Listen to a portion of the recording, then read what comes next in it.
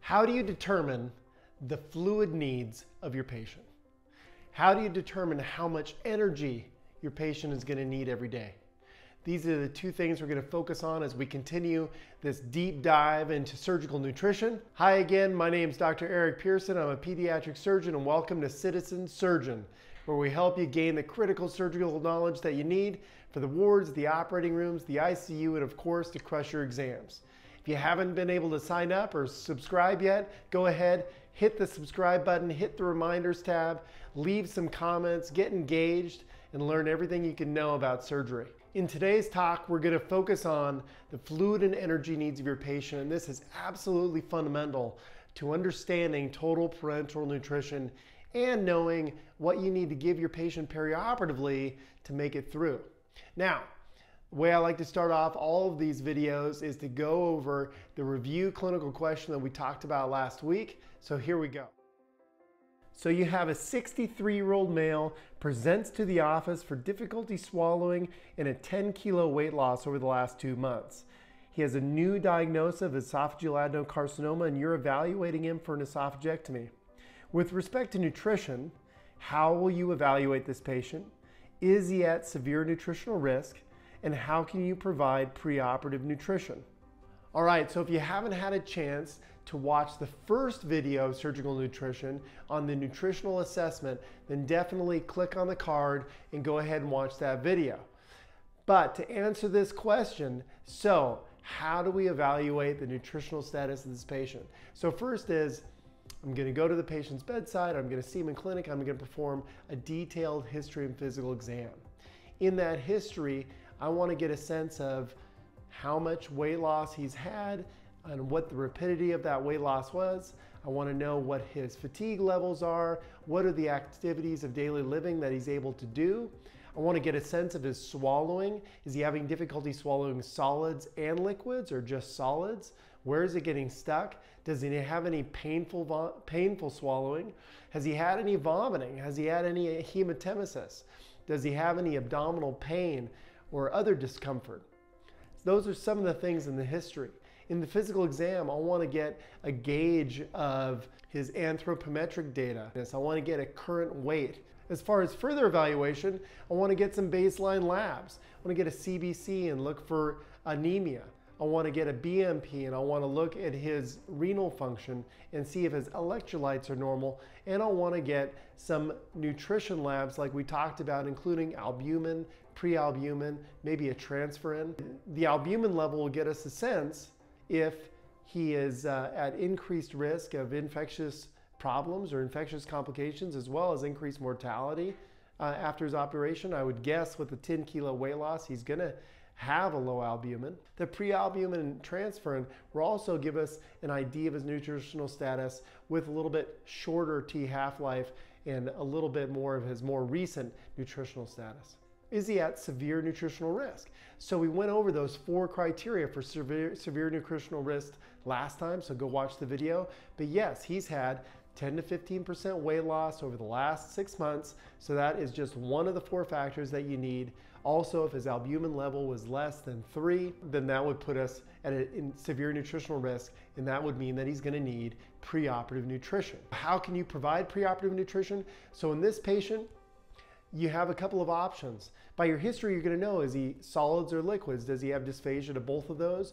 Well, then you couldn't do oral nutrition with some ensures or something like that. So then you're forced to go down another route. If you wanted to provide enteral nutrition, you couldn't do a PEG because that might be the conduit that you would use for your esophageal replacement. But maybe you would want to do a jejunostomy tube. If you wanted to go with straight IV nutrition, then of course you could do a PICC line and give parenteral TPN for 7 to 10 days and reevaluate where your nutritional status is. So now I think we have a grip of the nutritional status, and what I want you to think about is I need to take a good history, I need to find out about weight loss, I need to do an examination, I need to measure their BMI, I need to check some labs and see where they're at, have a look at the albumin, and then do a good analysis of what their risk factors are preoperatively and would they benefit from preoperative nutrition or not. And now we're going to move on to kind of the guts of this, and that's fluid and energy. So when I talk to the medical students and the residents, I like to say, well, what is parenteral nutrition? All it is a bag of fluid and energy, all right? So you have an amount of volume of fluid that the patient needs for the day, and then you have a bunch of energy that you have to give to the patient. That's as simple as it is. Now we'll get into like the micronutrients and the minerals and maybe some vitamins that you have to put in there. But in the simple terms, think of a bag of TPN as just fluid and energy. Now we can look at the fluid first, and how do you determine the fluid requirements for a patient? There are a lot of different rules. Because I'm a pediatric provider and I have a lot of people that are less than 20 kilos, I use the 4-2-1 rule, and that means that you use 4 mils per kilo for the first 10 kilos, add that to 2 mils per kilo for the next 10 kilos, and then 1 mil per kilo of fluid over 20 kilos. And we'll do a sample calculation in a little bit to show you how we determine fluid levels for, say, a 70 kilo male. Now, how about energy? Now I'm gonna put some kilocalories per kilogram per day values here. And I want you to think about something. I want you to think about each of these values will be assigned to a particular patient in the hospital. And can you think of what patient that is? So here it is again. When we think of energy, we have to think that you have your typical healthy adult male, and they're usually going to be at about 25 to 30 kilocalories per kilogram per day. Now there's a spectrum from low to high of what your energy needs are, and we'll go through those here. So if you have somebody that is 15 to 20 kilocalories per day, who's that? Well, that's going to be your person that's in severe malnutrition and they're at risk of refeeding syndrome. And ask yourself, well, what is refeeding syndrome? Refeeding syndrome is when your body is in starvation mode and you give a high glycolytic load or a high glucose load. You're going to shift that patient from fatty acid oxidation and ketogenesis to now going right through the glycolytic cycle. And they're going to be producing so much ATP through that glycolytic cycle that they're going to use up all their phosphate. They're going to become hypophosphatemic. Now, when they become hypophosphatemic, they become confused, they have respiratory depression, and they can have cardiac arrest. Now, is there another, this is off topic a little bit, but can you think of another patient population that also gets hypophosphatemic after surgery? That patient population is going to be your big liver resections. So big trisegmentectomies. After you do those, you can see that those patients on post-op day 1 or post-op day 2, they can sometimes have a profound drop in their phosphorus, and you'll need to supplement that in order to have good outcomes. All right, moving on from 15 to 20 kcals per kilogram per day to 20 to 25. So this is the morbidly obese patient, and as their BMI increases, they typically need less calories. So you can think that it's not because they're utilizing their fat for fuel, but based on their weight, as their BMI increases, they're actually going to need less, and their total energy expenditure, their resting energy expenditure, is actually quite low. And so these patients might require, at least in the beginning, a little bit less than a person who's not obese and has a normal BMI. 25 to 30, that's going to be your healthy adult. If you can think about it, we have a 2,000 calorie diet. You take a 70 kilo male and multiply by 30, and there you go, 2,100 kilocalories. So it kind of makes sense based on a recommended diet that we have. Now getting up over 30, so 35 and 40, these are going to be your really critically ill patients. So we typically think of burn patients as some of the most metabolically active and high energy expenditure patients in the hospital. And so I'd approximate them at 35, but they could be as high as 50. It just depends. But as you see that energy requirement going up, you have to think that those are sicker patients. So now the question becomes, how do you know where you're at? These parameters give you a really good idea of where to start. But let's say you're a week into it. and maybe you're 10 days into it, and you're saying to yourself, oh man, are we feeding this person correctly? I mean, if we're giving them enteral and parenteral nutrition, are we giving enough kilocalories a day? So how do you know? What do you calculate?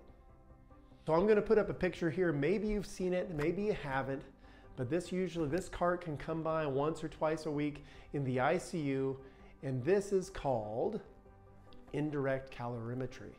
So that's how you're going to know where you're at. And what does this thing do? So indirect calorimetry calculates a respiratory quotient. And for you people in the audience that really like formulas, I'm going to put on a fantastic reference that's going to take you through all the formulas they use to calculate the respiratory quotient. But it's based on the volume of gas that you're inspiring and expiring and the partial pressure of oxygen and CO2 within that gas, assuming that nitrogen is inert. And this can only be used in patients that have less than 60% FiO2, or else the number becomes quite skewed. There are some other reasons why you wouldn't use indirect calorimetry, and those will be included in the reference. But basically, indirect calorimetry allows you to calculate the respiratory quotient. And what is the respiratory quotient? That is the amount of oxygen consumed over carbon dioxide being produced. All right, so what does that mean?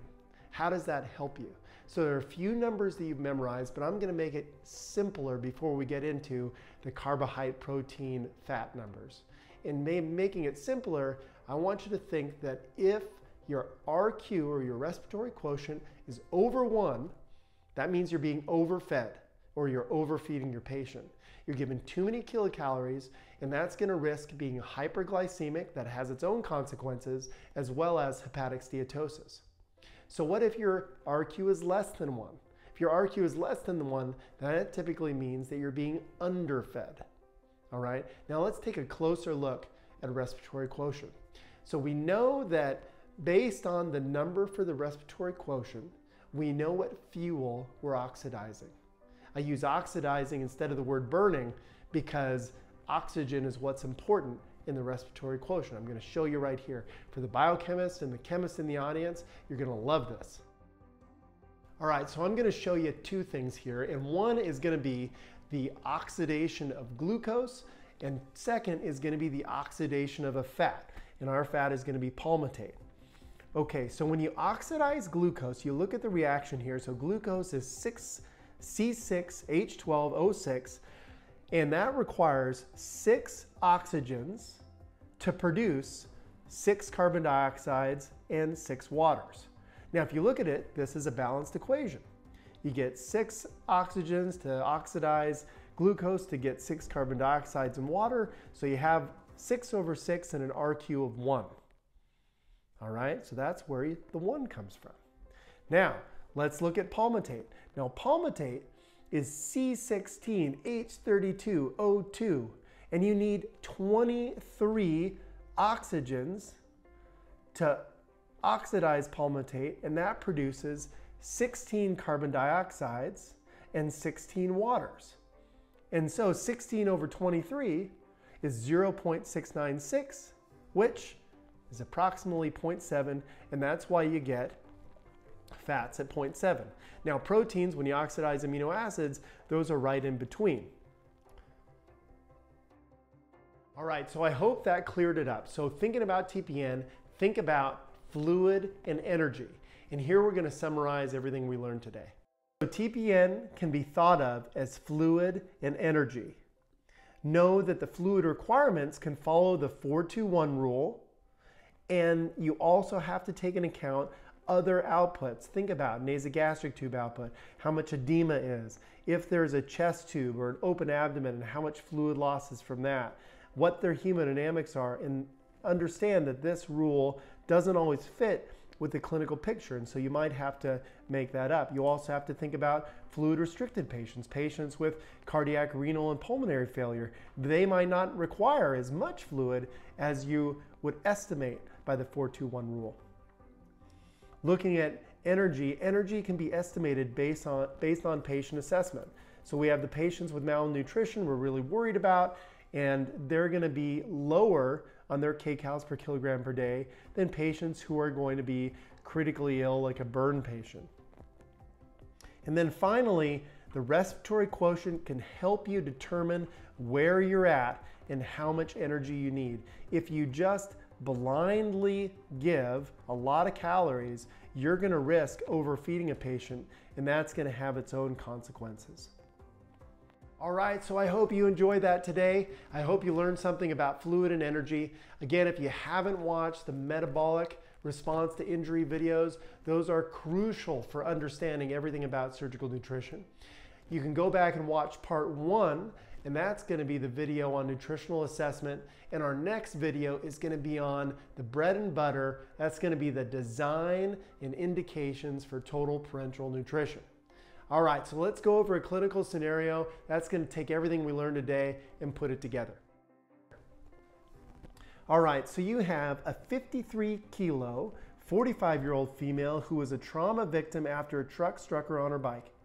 She sustained spine fractures requiring fusion, as well as a severe traumatic brain injury. She's now intubated post-trauma day 8 in the neurointensive care unit with pseudo-obstruction and moderate bilious nasogastric tube output. The questions are, what are her daily fluid needs based on weight? And what things may change that value? And secondly, how would you determine her energy needs? So think about what those numbers are, and the next week we'll get back to it. All right, thank you. So if you haven't had a chance to subscribe, go ahead, hit the subscribe button.